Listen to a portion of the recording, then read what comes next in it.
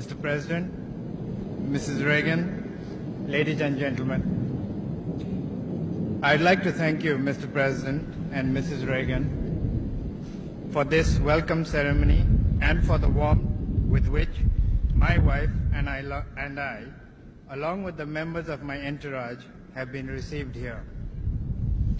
I also wish to convey to you, and through you to the government and people of the United States, greetings and good wishes of the government and people of Nepal. For me, it is also a nostalgic moment.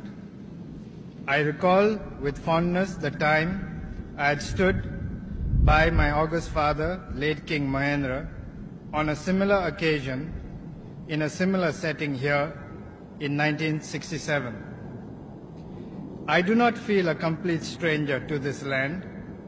Indeed, I come to you in the spirit of a friend who has had the benefit of studying in one of your leading institutions of learning.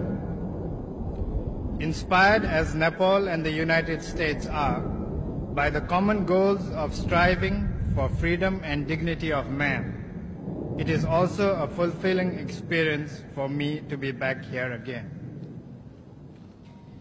Mr. President, few things in the history of man have been as eventful as the discovery of this new-found land. It gave birth to a republic known not only for its inspiring ideals, but also for the most epoch-making feats of scientific endeavor. Viewed from this angle, America stands on the very forefront of modern history. Indeed, what the United States represents is a harmonious amalgam of high human and material achievements rarely surpassed elsewhere in the world. As a nation that has brought about such profound changes, it is only natural to look up to this country in joining hands with the rest of the world to herald a new age of peace, understanding, friendship, and prosperity for all.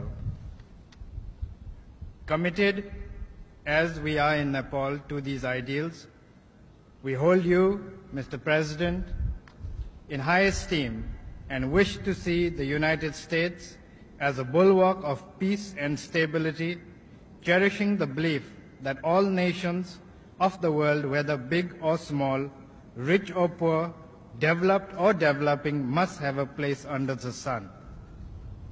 It is in this spirit that I look forward to exchange views with you, Mr. President, on matters of mutual interest. I also hope to meet other leaders and seek the opportunity to renew my acquaintances with friends that I have known.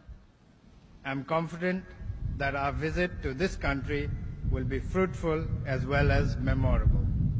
Thank you.